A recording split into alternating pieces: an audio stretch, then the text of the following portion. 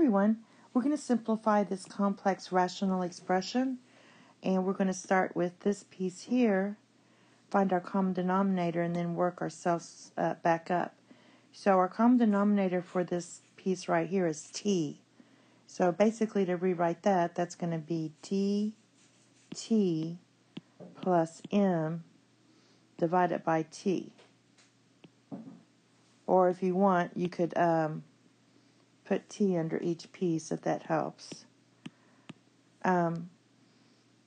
So that way you know that these are equivalent, but we rather write it as dt plus m over t. Now we have this, if we just look at this piece right here, that's all under c.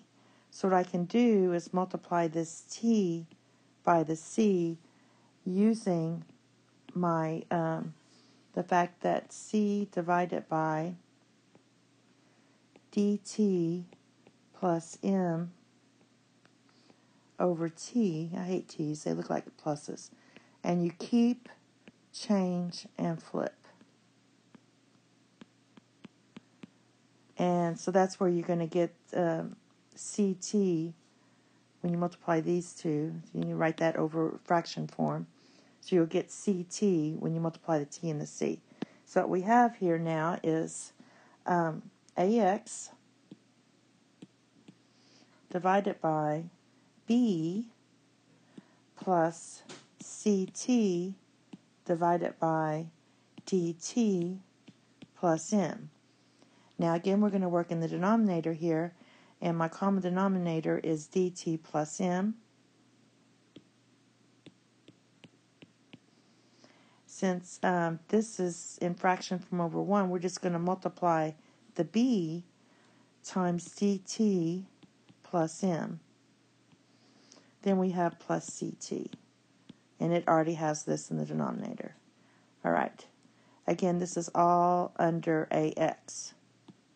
So like I said before, all you have to do is move this guy up here with the numerator, so you get ax times dt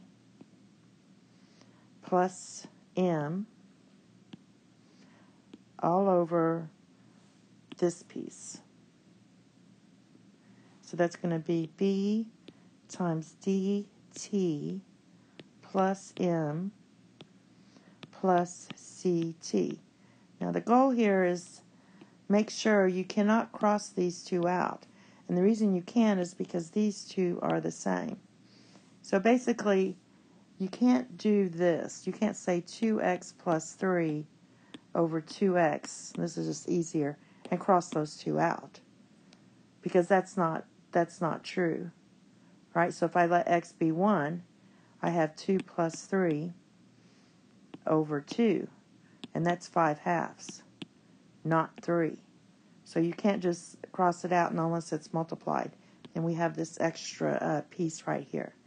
Okay, that's all. Thank you. Have a nice day. Bye-bye.